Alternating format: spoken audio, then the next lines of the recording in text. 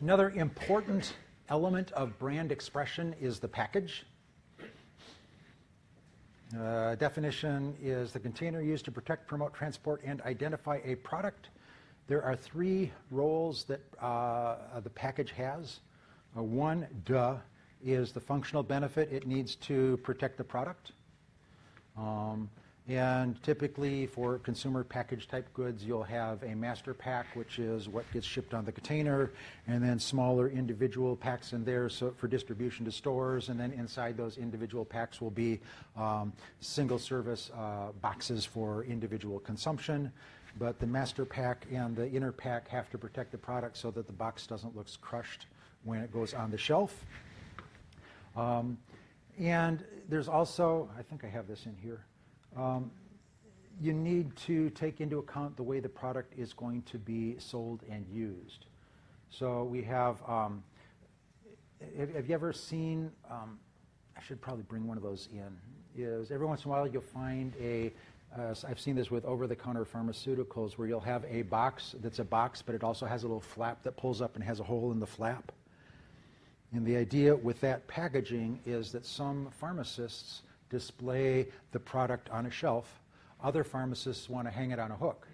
So we designed the package so that it can either be displayed on the shelf or hung on a hook, depending on the needs of the pharmacist. Again, the packaging is designed to meet the needs of the retailer. And then post-purchase utility. There's a product called Altoids. Has anybody ever purchased the product Altoids? Has anybody ever thrown away the box that the Altoids came in? 1, 2, 3. That's because you had too many. But they're just too darn useful, aren't they? In fact, I've found that it's sometimes if I need a small box, I'll just buy the Altoids and throw the candy away because it's a lot cheaper than buying a box like that.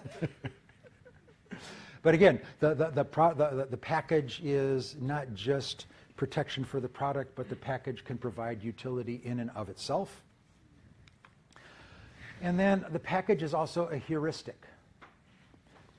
And yeah, this is a cheap package means a cheap product, especially for consumer goods. So this is like the first word of advice is always, always, always go full color on your packaging. It's going to cost you a lot more, but the perceptual benefits of a well-designed, good-looking package is so much better. Yes, comment.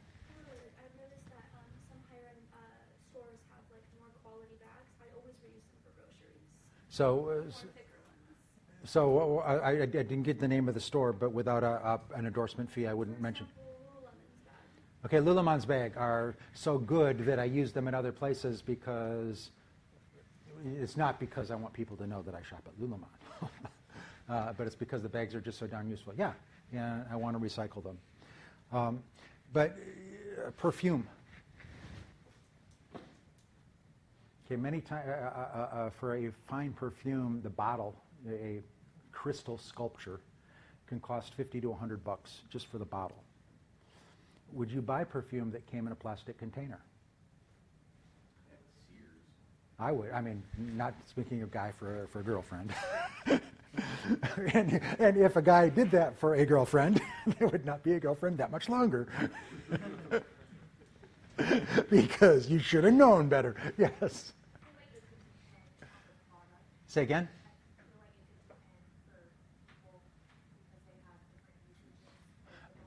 You're too far away. I couldn't hear you. Oh, some people have different preferences for the bottle, but the bottle, that's a good point. But the bottle is the signal, right?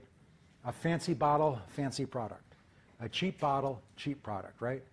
And some people will choose fancy or cheap, but the package is a huge heuristic. It's a huge indicator as, you can't judge a book by a cover. You can judge a product by its package. And people do all the time. So it's important that your branding and the analog in the online world, again, is the look and feel of your website. If it looks amateurish, people will think that your product or your service or your company is amateurish. If it looks like it's state-of-the-art, then people will assume that what you're doing is state-of-the-art. Last role of packaging is communication. Many times where I've heard that the package is called the silent salesperson. And if you think about that, we talked about the consumer buying process is when it comes down to the evaluate alternatives, you are in the store. Have you ever done this? Picked up one package, picked up the other package, and decided based on the information that's on the package? Okay, so that package is really your last chance to communicate with the customer, and they're going to be looking at it at the time they're making the decision or evaluating the alternative. So it's important that the package communicates what the customer needs to know in order to complete the purchase at the time they want to purchase it. So there's legal information, it's got to have the brand information. If it's food, it's got to have all that nutrition data on it. And there may be independent certifications, grade A eggs, kosher or halal, whatever, has to be certified by an independent body. And then I lost my slide. Oh. I'm sorry, I used to, we get into warranties. Yeah. I didn't get into warranties, did I? Must have missed that. I guess that's coming up.